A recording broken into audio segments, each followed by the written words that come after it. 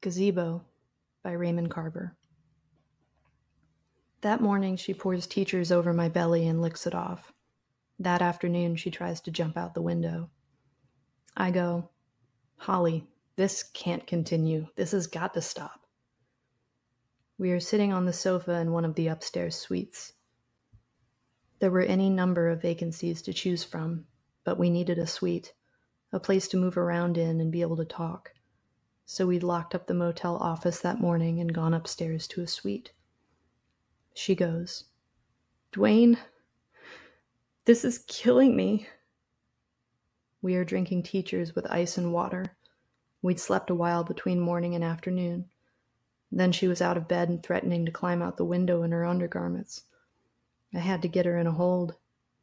We were only 2 floors up, but even so.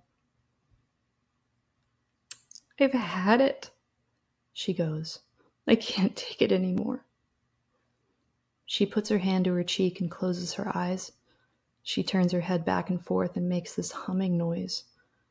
I could die seeing her like this. "Take what?"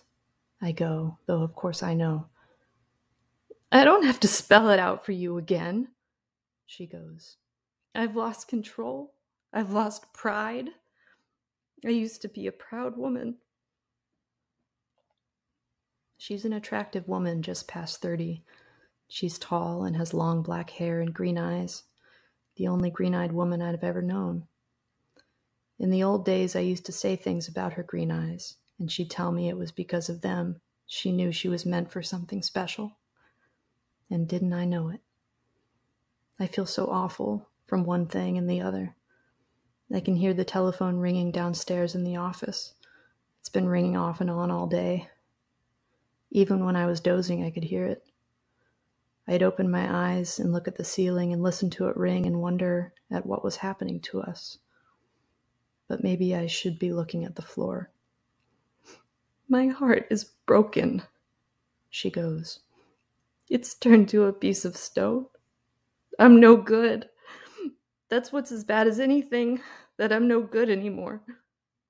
"Holly," I go. When we'd first moved down here and taken over as managers, we thought we were out of the woods.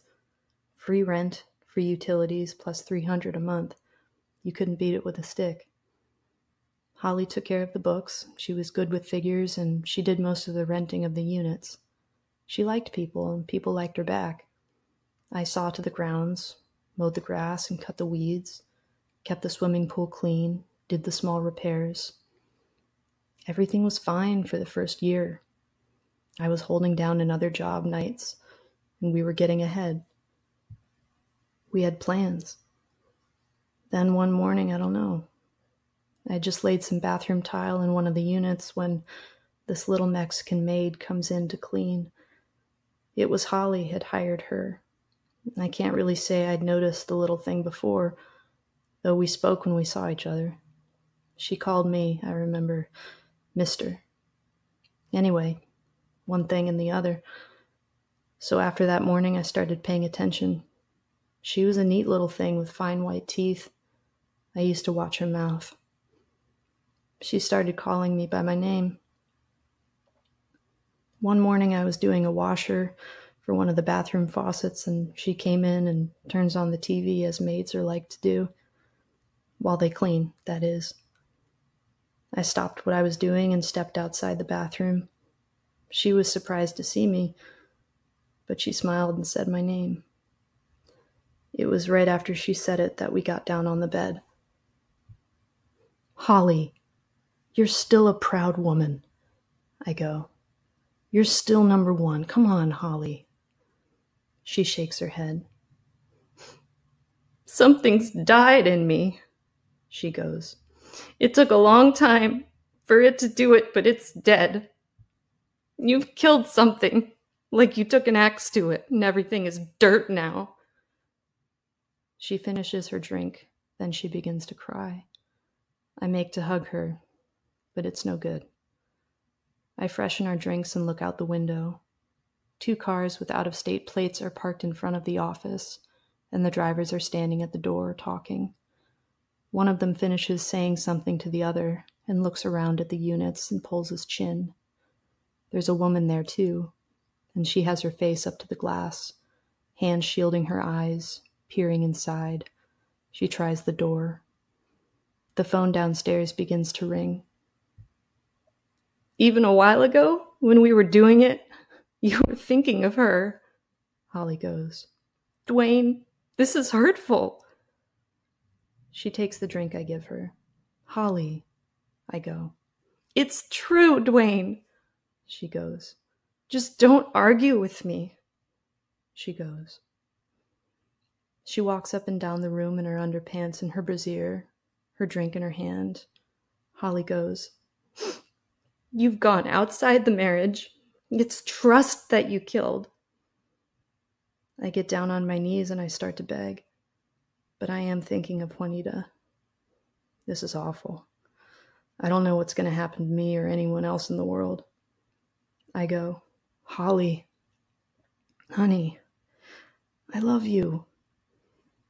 In the lot, someone leans on a horn, stops, and then leans again. Holly wipes her eyes. She goes, Fix me a drink. This one's too watery. Let them blow their stinking horns. I don't care.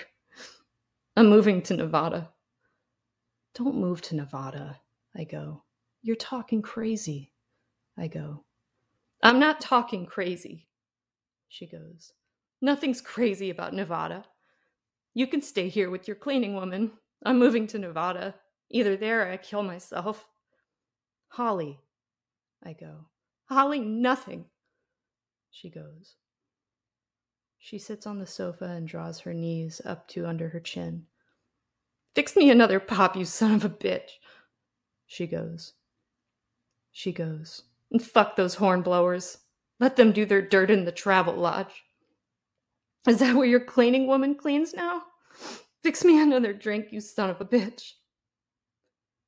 She sets her lips and gives me her special look. Drinking's funny. When I look back on it, all our important decisions have been figured out when we were drinking. Even when we talked about having to cut back on our drinking, we'd be sitting at the kitchen table or out at the picnic table with a six-pack or whiskey. When we made up our minds to move down here and take this job as managers, we sat up a couple nights drinking while we weighed the pros and cons. I pour the last of the teachers into our glasses and add cubes and a spill of water. Holly gets off the sofa and stretches out across the bed. She goes, Did you do it to her in this bed? I don't have anything to say. I feel all out of words inside. I give her the glass and sit down in the chair. I drink my drink and think it's not ever going to be the same. Dwayne, she goes. Holly. My heart has slowed. I wait. Holly was my own true love. The thing with Juanita was 5 days a week between the hours of 10 and 11. It was in whatever unit she was in when she was making her cleaning rounds. I'd just walk in where she was working and shut the door behind me. But mostly it was in 11. It was 11 that was our lucky room. We were sweet with each other, but swift. It was fine. I think Holly could maybe have weathered it out. I think the thing she had to do was really give it a try. Me, I held on to the night job. A monkey could do that work. But things here were going downhill fast.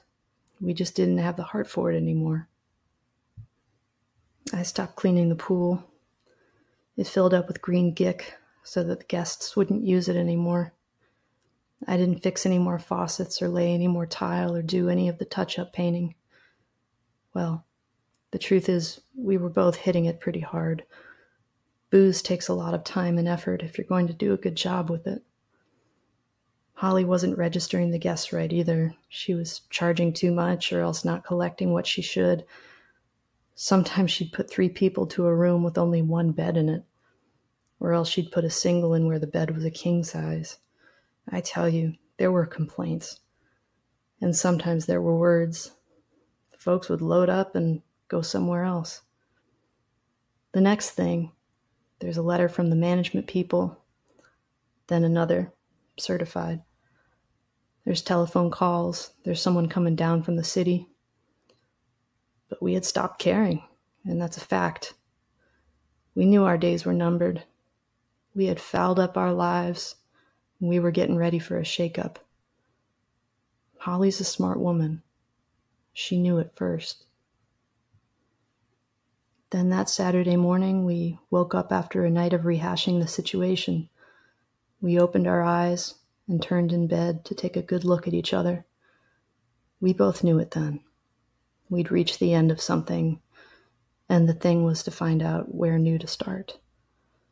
We got up and got dressed, had coffee, decided on this talk, without nothing interrupting, no calls, no guests. That's when I got the teachers. We locked up and came upstairs here with ice, glasses, bottles. First off, we watched the color TV and frolicked some and let the phone ring away downstairs. For food, we went out and got cheese crisps from the machine. There was this funny thing of anything could happen now that we realized everything had. When we were just kids before we married, Holly goes, when we had big plans and hopes, you remember? She was sitting on the bed, holding her knees and her drink. I remember, Holly. You weren't my first love, you know. My first was Wyatt. Imagine, Wyatt. And your name's Dwayne. Wyatt and Dwayne. Who knows what I was missing all those years? You were my everything, just like the song. I go, you're a wonderful woman, Holly. I know you've had the opportunities. But I didn't take them up on it, she goes. I couldn't go outside the marriage. Holly, please, I go. No more now, honey. Let's not torture ourselves. What is it we should do? Listen, she goes. You remember the time we drove out to that old farm place outside of Yakima, out past Terrace Heights? We were just driving around. We were on this little dirt road and it was hot, dusty. We kept going and came to that old house and you asked if we could have a drink of water. Can you imagine us doing that now? Going up to a house and asking for a drink of water? Those old people must be dead now, she goes. Side by side out there in some cemetery. I remember they asked us in for cake. And later on they showed us around. And there was this gazebo there out back. It was out back under some trees. It had a little peaked roof and the paint was gone and there were these weeds growing up over the steps. And the woman said that years before, a real long time ago, men used to come around and play music out there on a Sunday. And the people would sit and listen. I thought we'd be like that too when we got old enough. Dignified and in a place. And people would come to our door. I can't say anything just yet. Then I go, Holly, these things, we'll look back on them too. We'll go, remember the motel with all the crud in the pool? I go, you see what I'm saying, Holly? But Holly just sits there on the bed with her glass. I can see she doesn't know. I move over to the window and look out from behind the curtain. Someone says something below and rattles the door to the office. I stay there. I pray for a sign from Holly. I pray for Holly to show me. I hear a car start, then another. They turn on their lights against the building, and one after the other, they pull away and go out into the traffic. Dwayne, Holly goes. In this, too, she was right.